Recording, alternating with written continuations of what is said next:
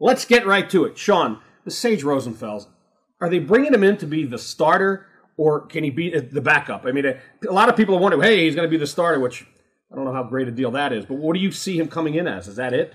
I think they bring him in to compete with Tavares and may the best man win. I mean, I don't think you make this move unless you think he's at least going to be a quality backup for you. And like Childress said at the Combine on Friday, it's a little different from last year where Tavares came in as the clear-cut starter.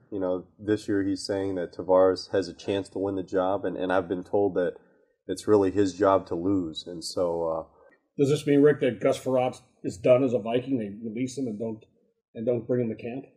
Well, I think that's really up to Gus. I mean, I think if you're in his shoes, do you look at this situation and say, hey, this is something that I want to be a part of, have three veterans, in camp to compete for this job? I mean, Gus has obviously said in the recent past that he doesn't want to be here unless, he's really going to be the guy to have the best chance to start and to lead this team. So, John, I don't see how you can bring Sage Rosenfels, Tavares Jackson, and Gus Frerotte in, because one of them, you're not going to make one of them your third quarterback. I can't see that scenario. Certainly not Gus is going to stand for it, nor Tavares. I think Freratte's probably the odd man out, and it's, what Sean was saying earlier, it's going to be Sage against Jackson. May the best man win. And if you believe the reports that the Vikings have already talked long-term extension with Rosenfels, it sounds like he might even be the long-term solution, that they actually think he's going to end up being the starter.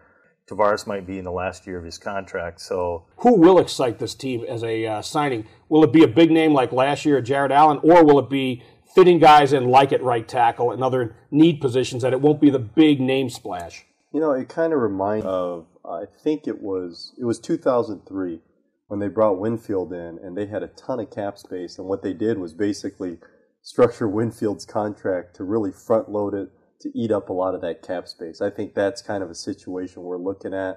I don't care what they say. I know they have the green light to pursue whoever from ownership, but Childress and Spielman, all those guys know that they've spent a lot of money these last couple of years, and I think it'd be hard-pressed to go out and do it again, given all the Vikings issues, the fact that there's no momentum on the stadium front. If it was up to me, yeah, I'd sign Albert Haynesworth. And I'd move Kevin Williams to defensive end. What? Now this time, Sean, you can go after him. And the only reason I say that is, and I know Haynesworth, there's a lot of red flags out there. Because I'm not very smart. That's why he says that. But, Pat's got maybe a year left. You bring Haynesworth in, you plug him in. That gives you another year to figure out, is it Ray Edwards, is it Kenichi, or whomever. But Haynesworth is one of those guys that would get people excited. You know what I would like to see, if we're doing wishful thinking here? I know John's been all over this. I really would like to see them just go out and get, like, Matt Castle. I think it'd be fun. I mean, the guy's got his ups and downs, but the kid can throw the long ball, which is a big part of this offense. He's, as athletic, if not more athletic than Tavares Jackson.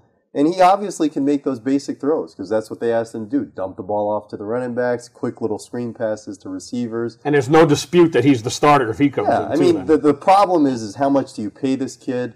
But this is literally the last hole that the Vikings have to address. So why not just go ahead and make the splash? I think that'd get people excited. This is Bob Sansevere with Rick Alonso, Sean Jensen, and John Plume. We'll talk about the Vikings again very soon.